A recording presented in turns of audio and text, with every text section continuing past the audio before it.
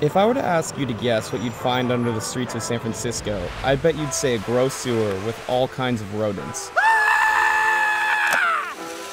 Well, in some ways you would be right, but there's a lot more to tunneling that most people don't know about. Tunneling isn't an easy activity to get into. You don't just lift up a manhole and start exploring. Well, I mean, I guess you could, but it probably would just be gross and scary. No, tunneling is something you need to get inducted into. If you want to find a known tunnel, you either need a seasoned tunneler to take you, or you need to trade spots with someone to get a tunnel location. Now, before you go, it's important to do a little bit of preparation. Most tunnels go on for miles, so be ready for a long walk and make sure to bring boots so your feet don't get wet. I bought mine from Home Depot where they have classic rubber boots for $18. Also, make sure to grab a flashlight to light your path.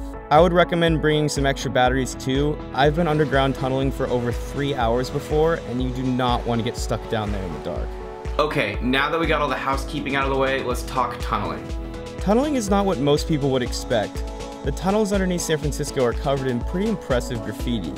There's a strong street artist presence, and a lot of artists leave little Easter eggs in tunnels across the city for people to find.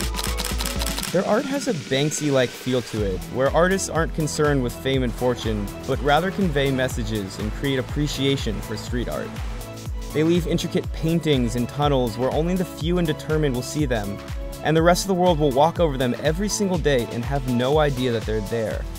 I guess it goes to show that there's beauty in the places you'd least expect, and that it isn't necessarily the number of people that view your work, but the quality that matters.